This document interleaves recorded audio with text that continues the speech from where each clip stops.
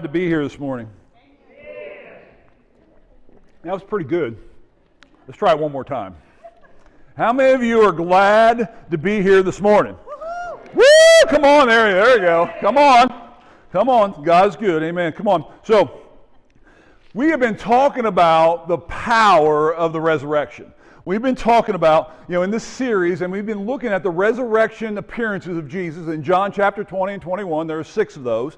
And in each of those encounters, we learn something about how the resurrection power of Jesus, the presence of the risen Christ, transformed people's lives. And so the first week we talked about Mary Magdalene. She went to the tomb and it was empty, and she was what? Discouraged. She was disappointed.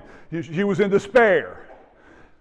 And she brought that to Jesus, and when she brought it, what did he do? He said, he talked to her tenderly, and he listened to her, and revealed himself to her, and the resurrection of power of Jesus transformed her. She went from discouraged to encouraged. Come on. And then last week we talked about the disciples, because after she met Jesus, she ran all the way back into town, and she said to the disciples, hey, saw Jesus, he's alive.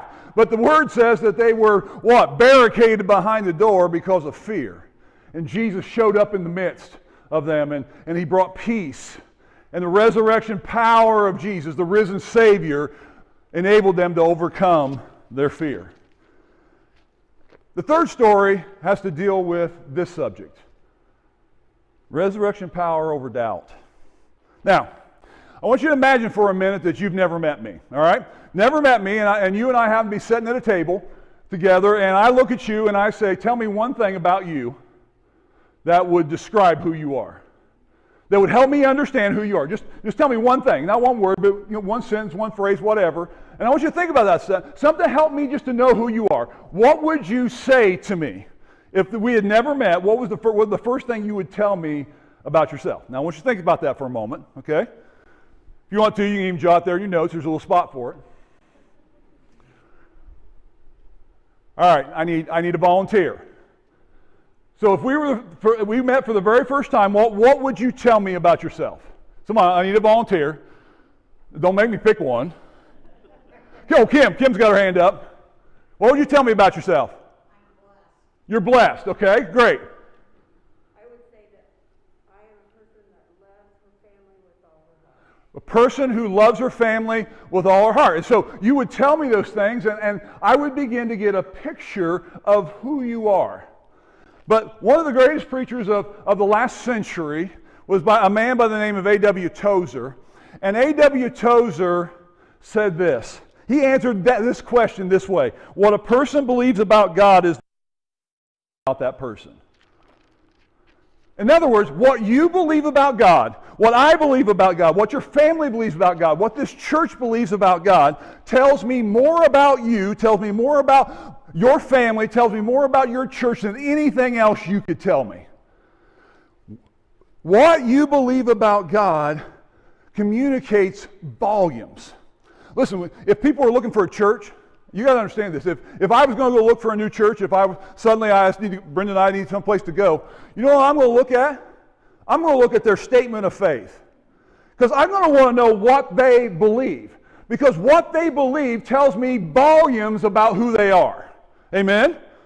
What they believe about God, what they believe about Jesus, what they believe about Holy Spirit, what they believe about who He's created us to be, who we are in Christ. All those things tell me volumes about what that church is really about, who they really are. And the reality is, what you and I believe about God shapes our lives. It drives our attitudes. It defines our values. It reflects the level of victory in which we live in. See, what do you believe about God? What you believe about God is the most important thing about you. Say, well, I've never heard that before. I want you to think about it. What you believe about God changes and transforms everything about you. Now, I want you to understand this, though. The enemy of our souls, the enemy of God, loves doubt. See, he wants you and I to doubt the things of God. He wants you and I to doubt what we believe, doubt what we stand for, doubt what we've been taught, doubt what God has said. He wants us to have doubt. Why?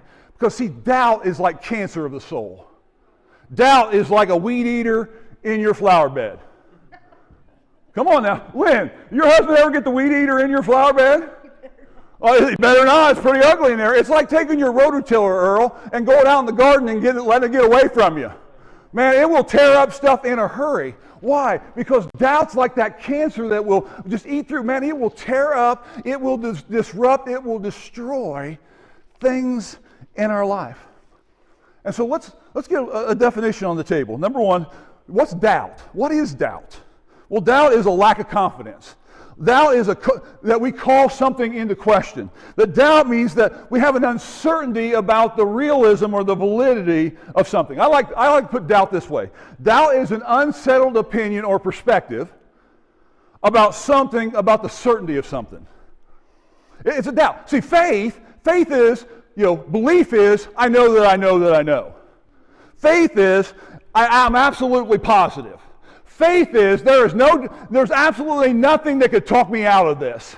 I believe it, I know it, and that's it, period. Amen? That's faith. That's believing. Doubt is, well, I think it's true. I'm pretty sure it's true. I hope it's true. I want it to be true. Man, but I'm not 100% positive. I'm 95%, but I'm not quite sure absolutely every time it's true. That's doubt. Now, let's take a little survey, all right? Can you help me out here? All right, how many of you here this morning have no doubts about gravity?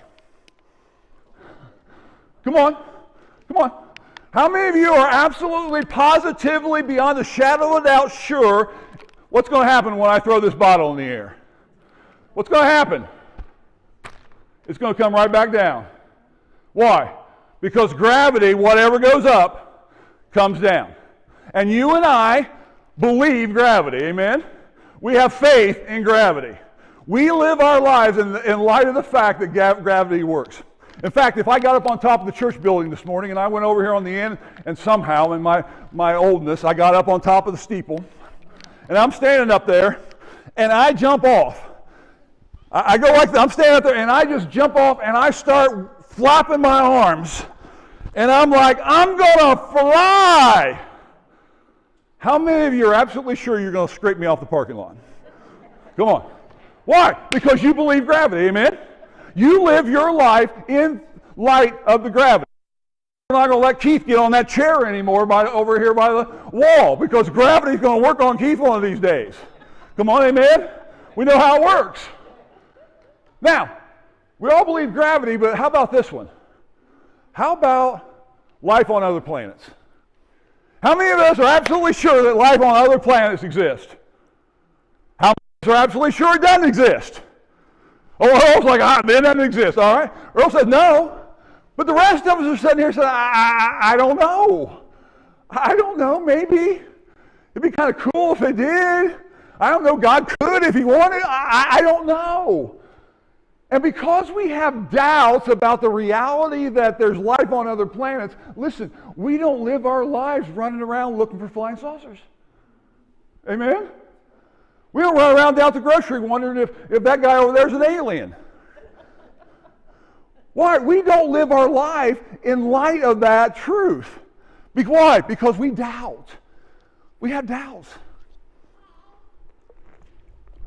How about God? How about the promises of God? Do we doubt those? Do we believe that God is good all the time? In absolutely every situation, God is good, that God will provide for me, that God loves me, God will forgive me, God will take care of me, God will do all those things. That I believe that God will do those things, that God will take care of those things. Come on, most of us are, I see some heads doing this. Yep, yeah, I believe that. But listen, it's not just what we say we believe. It's what we live we believe. See, the question is not can I say it, not do I proclaim it. Do I live in light of it?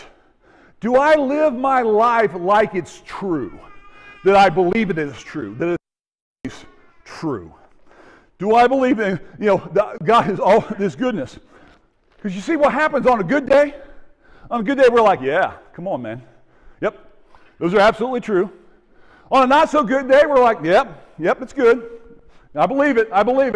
Even on a bad day, we're like, man, I'm struggling a little bit today, but man, I'm proclaiming it's true.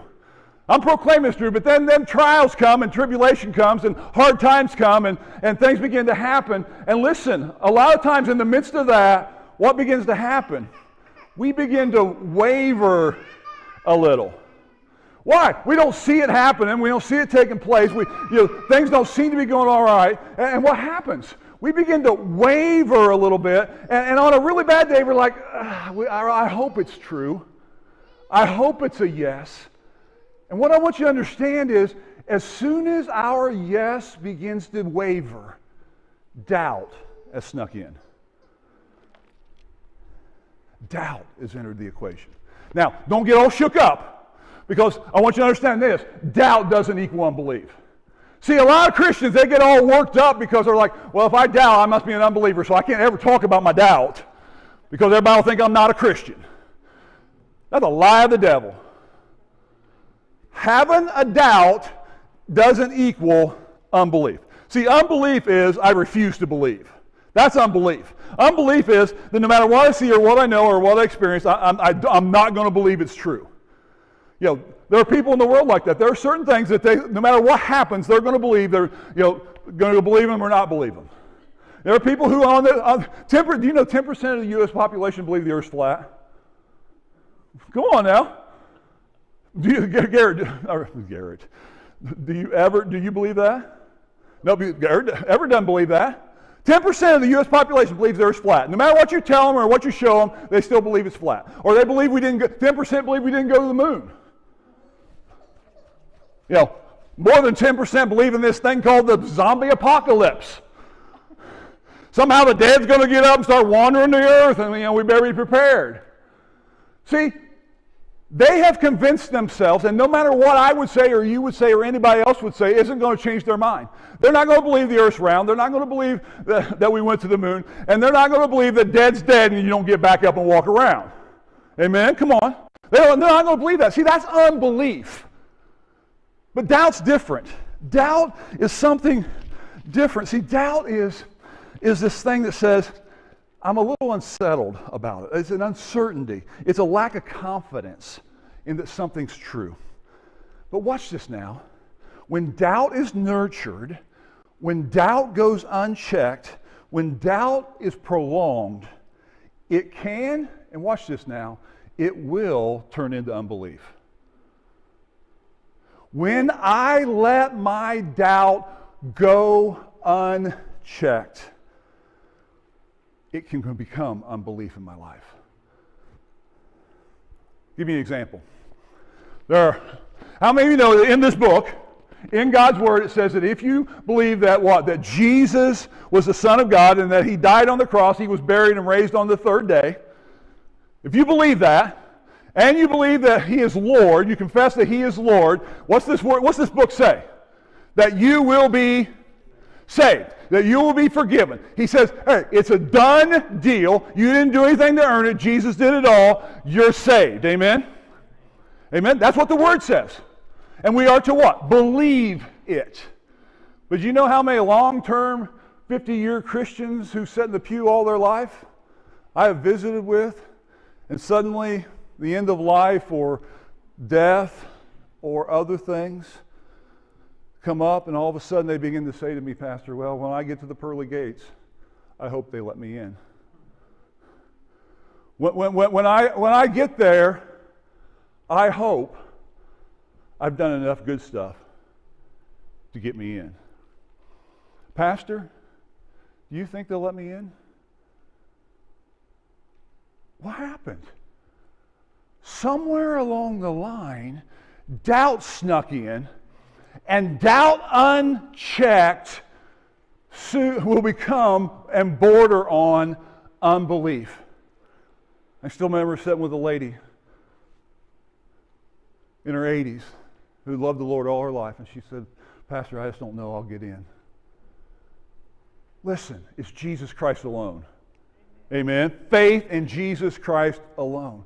But listen, the enemy of God wants to bring doubt, and doubt erodes faith. And if we're not careful, if we don't deal with it, it can become unbelief. It can grow in us. And so this morning, I want us to look at the story of the most famous doubter of all. You all know his name, right? What's his name? It's Thomas. How come y'all know Thomas? Y'all know Thomas. I tell you what, so we're going to go to John chapter 20 again. If you want to follow along in your Bible, you can. It's on the screen. It's in your paper. Wherever you want, you're comfortable following along. But let me submit this to you. I want to submit this morning Thomas gets a bad rap. I want to submit that we rain on Thomas's parade, that we put a lot of stuff at Thomas's feet that doesn't deserve to be there. We call him Doubting Thomas. But I want you to look, as we look at the record of Thomas' life, I want to suggest there's a lot of other things that Thomas kind of had it going on. In John chapter 11, when they were going to, Jesus was going to go and raise Lazarus from the dead, the other disciples are like, hey, you're going to Jerusalem, man, they don't like you there. Jesus and Mac, they're pretty bent up on you, and if you go to Jerusalem, they might just kill you there. Yeah, we shouldn't go there, and Jesus is like, we're going anyway. And look what Thomas, watch this now, John chapter 11, verse 16, Thomas says, therefore Thomas is called Didymus, said to his fellow disciples, let us go so that we may die with him. Now, come on now, that sounds like a guy's got some faith, amen? Come on, you guys are unsure whether we should go, and the reason you don't want to go is because they're after Jesus, and they're after Jesus, they're after us. But Thomas is like, hey, come on, let's go. Come on, we'll die with him, it'll be okay. No one wants to read that verse about poor Thomas. Or how about in John 14? They're up in the upper room on the last night of Jesus' life, and Jesus begins to tell them it's time for him to go. It's time to get out of town. He said, I'm going back to heaven. He said, if I go, I'm going to prepare a place for you, and it's going to be streets of gold, there are going to be mansions, and he starts telling all this stuff. And who is it that pipes up in the conversation? It's our man Thomas. And Thomas is like, hey, Lord, we want to go there too. Wherever you go, we want to go. We want to be there with you, but Lord, I'm just going to be honest with you, man. We're struggling with where you're going. We don't know how to get there. And what's Jesus say to Thomas? John 14:6, Jesus said, I am the way, the truth, and the life. No one comes to the Father but through me. No one comes to the Father. Thomas, this guy who we call the doubter, man, he is killing it. He is clued in. He's filled with faith. And so I've got three principles as we look at Thomas's story that I think help us in the face of doubt. Number one is this. Watch this. Principle one is this. Our faith suffers when we're passive with our doubt. Our faith suffers when we just let our doubt go. Look what John 20 says. Verse 24. But Thomas, one of the 12, called Didymus, was not with them when Jesus came. Now I want you to notice something. Last week we talked about what happened on that first resurrection night. What happened, that there they were all barricaded in the room, and Jesus shows up in their midst, and Jesus comes in the midst of their conversation, comes in the midst of everything they're doing, and he reveals himself to us. But here's the deal. Thomas wasn't there. Thomas wasn't with them. Now, I don't know where Thomas was. I don't know what he was doing. Maybe he had a meeting to go to. Maybe he had a kid's game. Maybe he needed to go to the grocery. Maybe he was binge watching Netflix on the couch. We don't know where Thomas was. But what we do know was he wasn't with the other disciples. What we do know was, he wasn't where he was supposed to be. See, what happens is he was off doing something else instead of being with the other disciples. Instead of being with those who caring for one another and nurturing one another and building one another up. See, Thomas was off on his own, doing his own things, trying to deal with his doubt by himself. But here's the deal. Here's another reason we got to give Thomas some slack. All the disciples doubted. See, we blame Thomas for not believing, but they all doubted. Mary Magdalene doubted. John and Peter, when they went to the tomb, they doubted. They went back, told the story. They all doubted. Mary went back, said she'd seen Jesus. They're still doubting. All of them doubted. Why? Because they needed an encounter with Jesus. All of them doubted. Listen, and the last thing they all needed in the midst of their doubt was to be alone. The worst thing they could have done was to isolate themselves. See, they needed one another. We need one another. They needed to encourage one another. They needed to lift each other. They needed to speak hope and truth into one another. They needed to do those things. But listen, the truth is, for many believers, at the point of our doubt, instead of pressing in, we pull back. When doubt begins to sneak in, what do? We begin to isolate ourselves and pull back and not press in and be willing to say, you know what, I got a question here. I'm a little uncertain here. I think I ought to be believing, but I'm not. And we pull back rather than push in to what we need to. Because why? We need the encouragement of one another. We need encouragement to one another. Because see, if you and I try and handle our doubt ourselves, if we try and deal with it ourselves, if we try and shove it in the background, we try and back burner it, if we just try to ignore it, listen, it's not going away. Come on, listen to me. You got a big old growth on your leg? Well, I'm just gonna pretend it's not there. Quit looking at Earl. It ever happened to you? You just try and pretend stuff didn't. And if I don't acknowledge it, if I don't mention it, it's not really true. It's not really there. See, that's what a lot of Christians do with their doubt. We're like, it's not really there.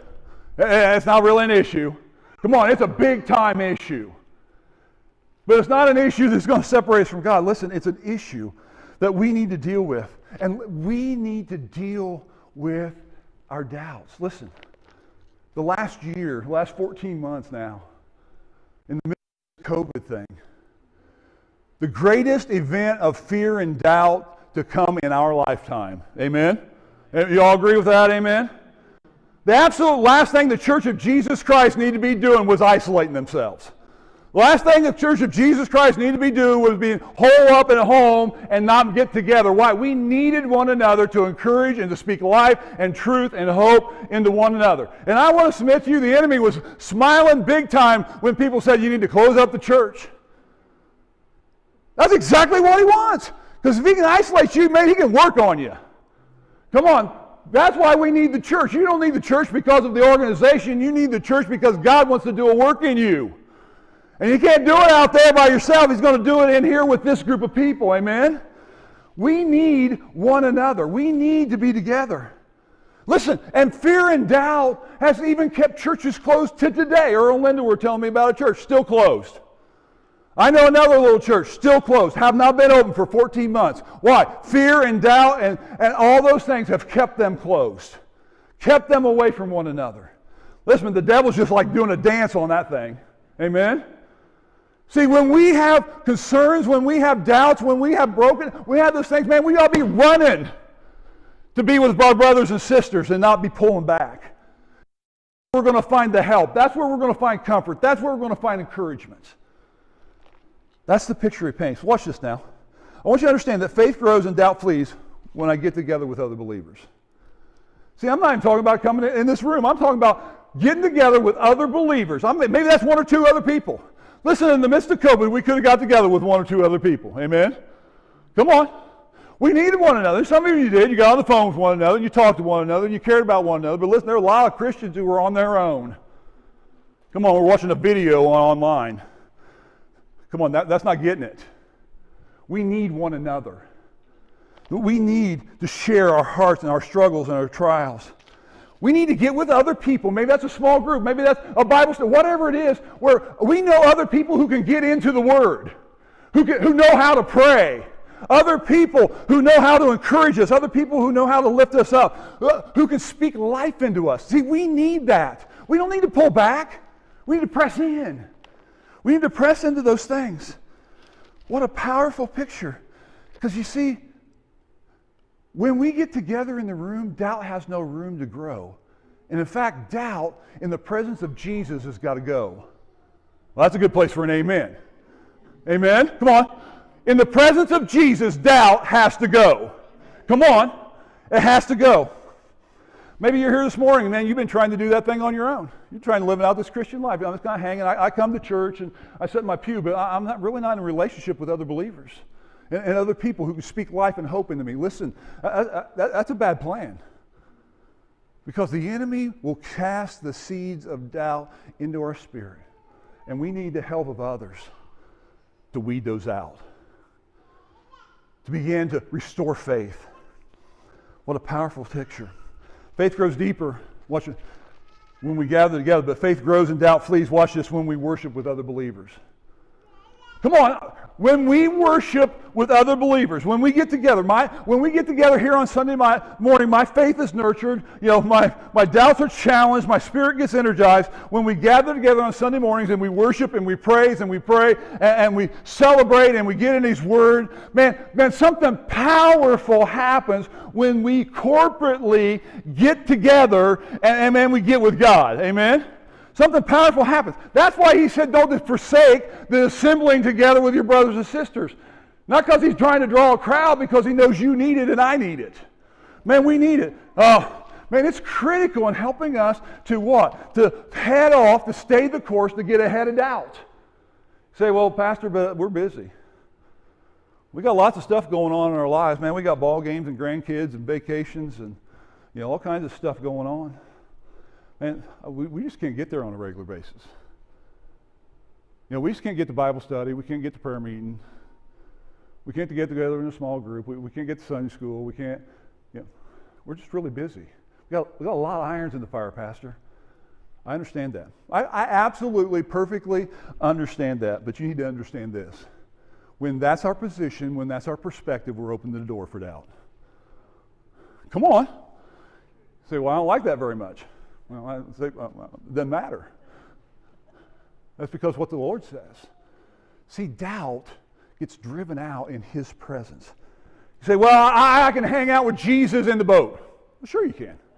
But listen, there is something that happens when you get together. Come on. How many of you here in the last couple of weeks in this corporate gathering, Jesus has got a hold of some stuff? Come on, amen? Come on. Well, listen, that didn't happen out in the boat. It could happen out in the boat, but listen, more often than not, it happens in a corporate gathering like this where we all agree together to seek after Him. Amen? Come on, we need this. This isn't optional. This isn't, oh, well, it feels good, or if I got extra time. Man, if you want to truly grow in your faith, we got to get together with other believers. We got to worship together.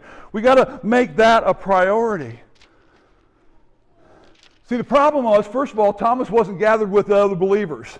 Thomas was by himself. But here's the second thing, principle number 2. Our faith is kindled when the object of our doubt is identified. Watch this now. When the object or the root of my doubt is identified, man, my faith begins to be kindled and grow. Look, it says, verse 25, and so the other disciples were saying to him, we have seen the Lord. Now think about this. Thomas isn't there, but then he comes back. And all of a sudden, they're like, hey, guys, they're like, Thomas, man, you should have been here, baby. Woo! Man, what a service we had. Jesus showed up. And, man, we saw Him, and we touched the holes and the sides, and everything was going great. And you know that word, it says saying to Him is in the present tense in the Greek, which means they kept saying to Him. You ever get tired of that? Somebody's like, man, you should have been here last Sunday, man. It was awesome. Man, it was incredible. What an incredible service we had. And man, I can't believe you missed it, man. And Thomas is like just getting fed up because he wasn't there. And he missed out.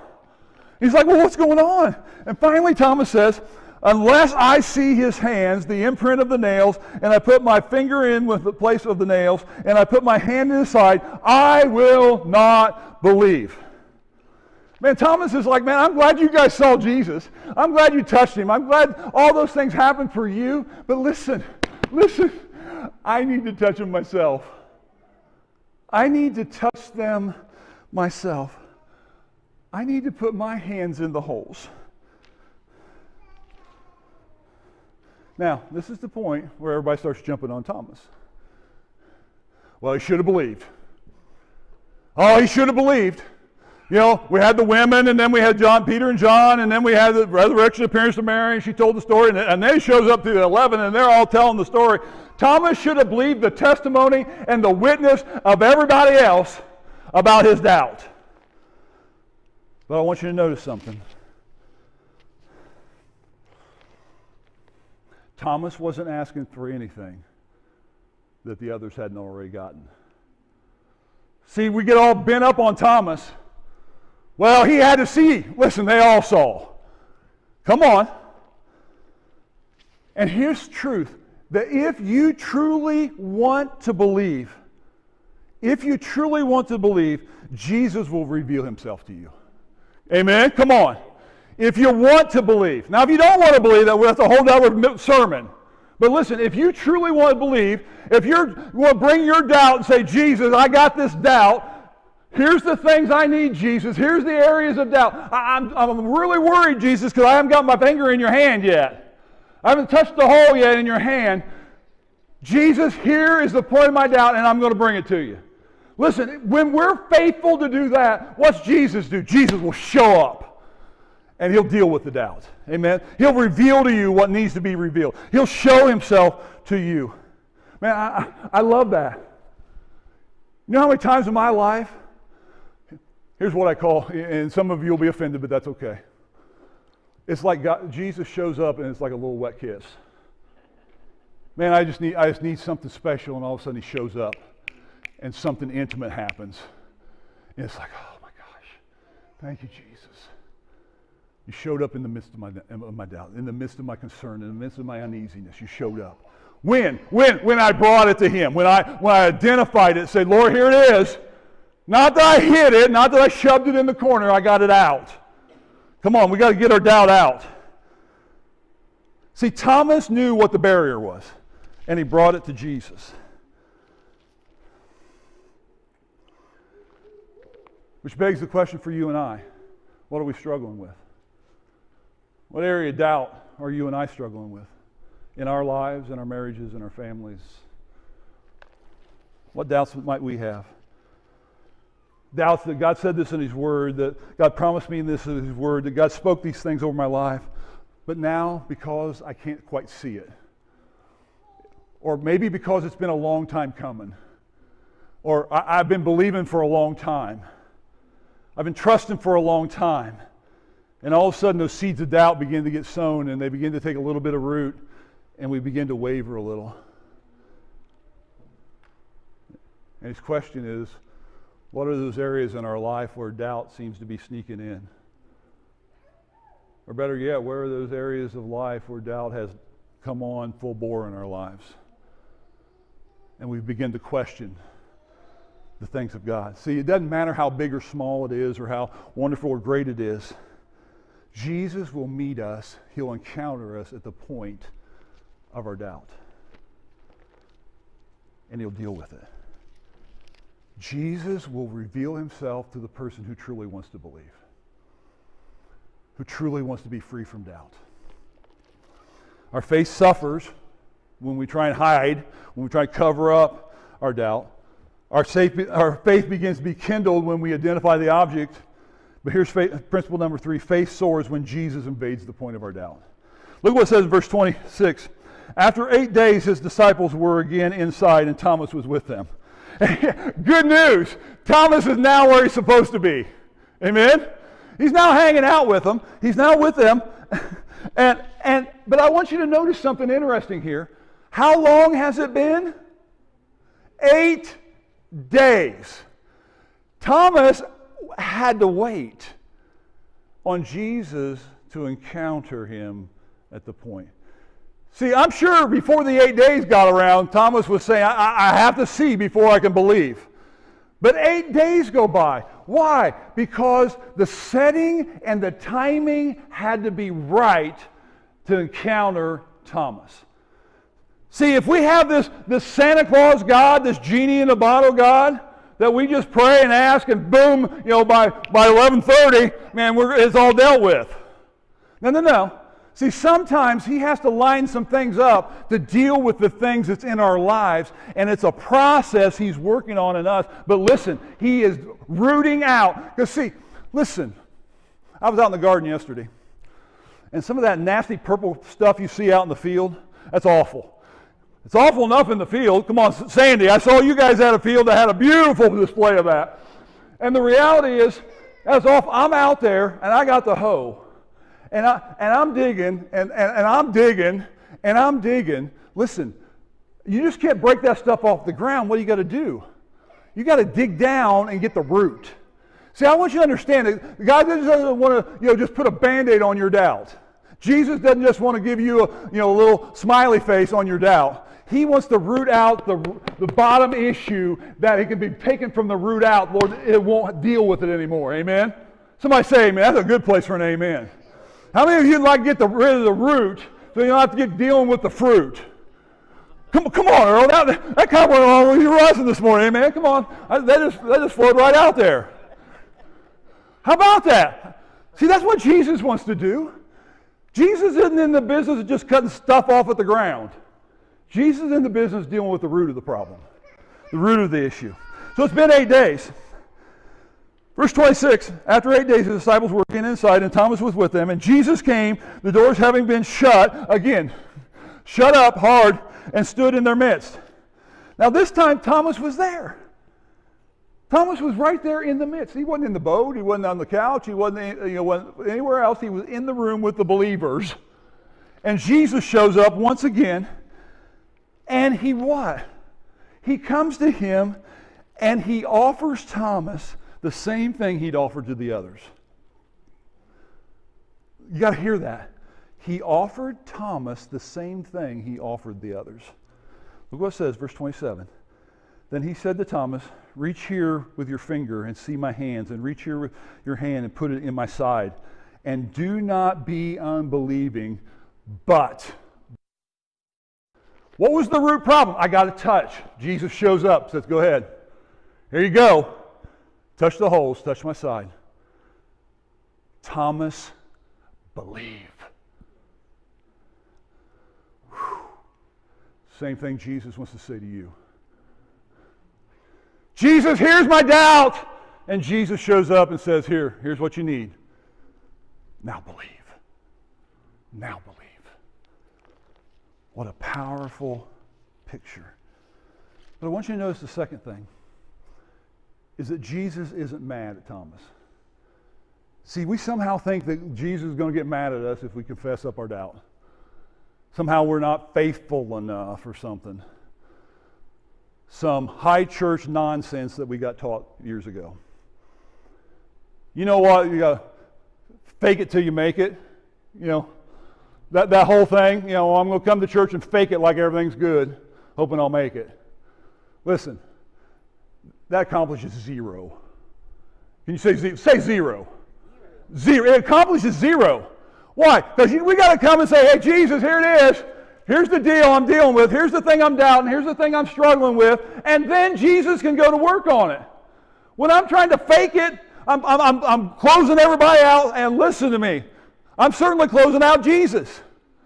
Come on, we were laughing back here. Before the service, I was back there with Kim. And come on, Kim, let's just be honest. You were acting a little guilty about watching what you were watching on your phone because it was your granddaughter. And you said, but the Lord knows what I'm doing. Amen? Come on, the Lord, Jesus already knows. Who are you hiding it from? Well, what will other people think? Well, other people aren't going to stand before Jesus with you. Other people aren't going home with you to deal with what you got to deal with. Amen? Come on. Jesus wants you to get free. Jesus wants you to have freedom over that doubt, over that thing that you're struggling with. And notice, when he shows up, notice what happens, verse 28. And Thomas answered and said to him, my Lord and my God. Now, see, we read that, and we read that in our high church mannerisms. My God and my Lord. No, that's not how it happened. Here's how it really happened. That all of a sudden, Jesus shows up, he puts his fingers in the hole. Thomas puts his fingers in there and he touches his side, and all of a sudden he's like, oh Lord, Jesus, it's you. Man, he's jumping and celebrating and getting all excited. Why? Because Jesus had revealed himself in the midst of his doubt. And the resurrection power of Jesus had overcome doubt, had wiped out doubt, had dealt with doubt, and no longer was he doubting Thomas. Amen? And neither were any of the other disciples. So here's the question for you this morning. What area of life, of your faith, as doubt crept in? What area has the seeds of doubt maybe snuck in?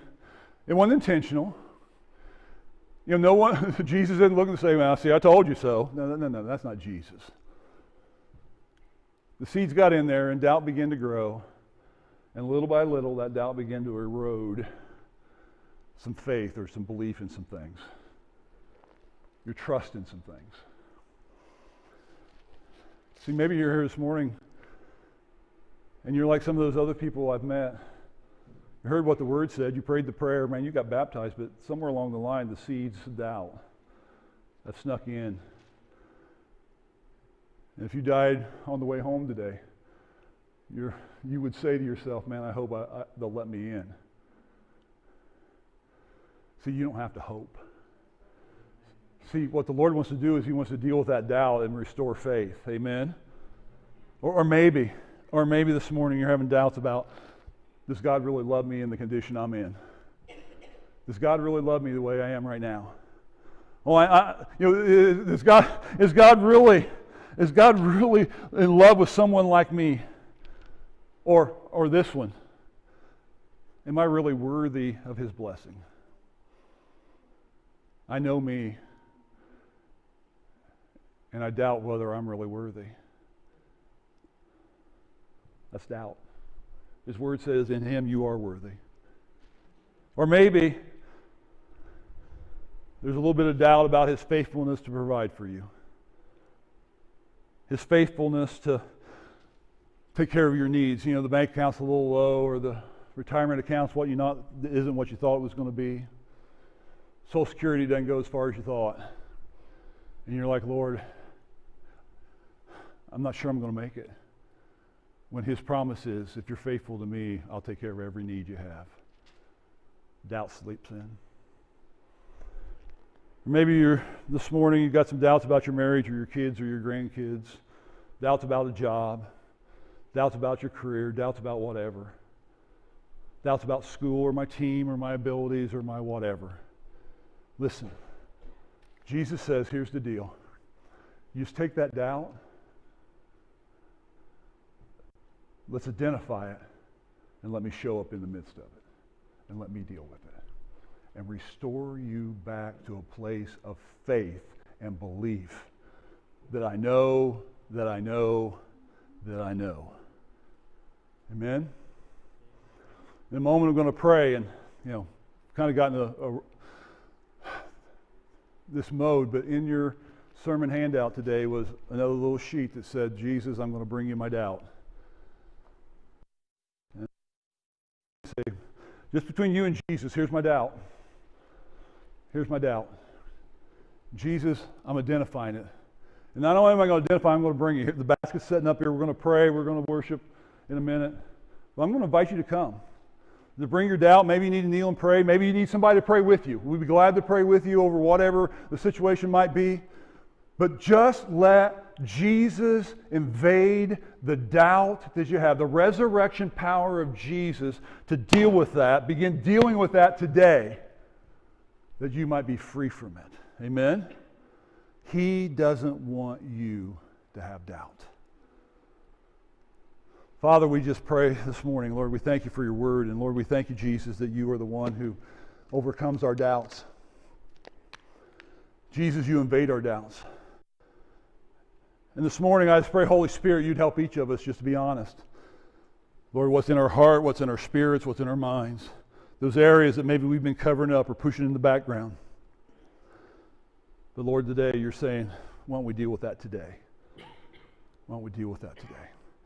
And so, Lord, we just invite you to work among your people, to minister to them, to touch them, to engage them.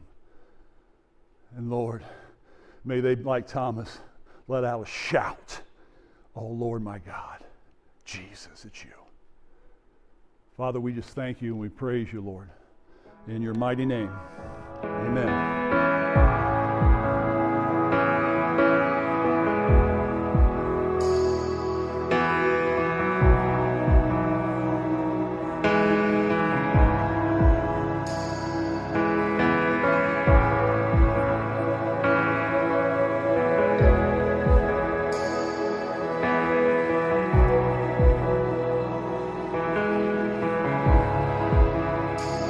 You are here, moving in the midst.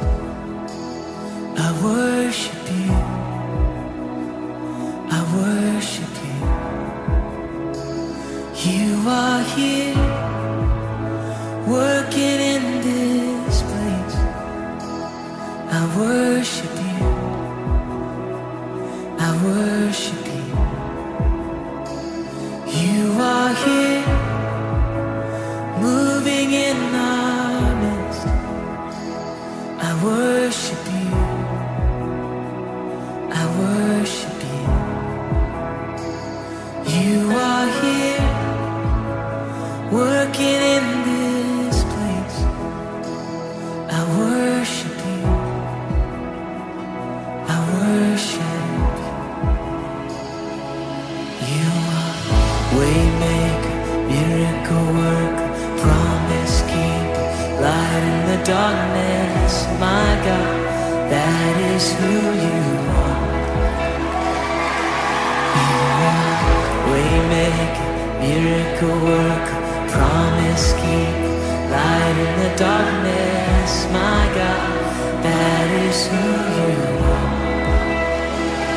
You are here, touching it.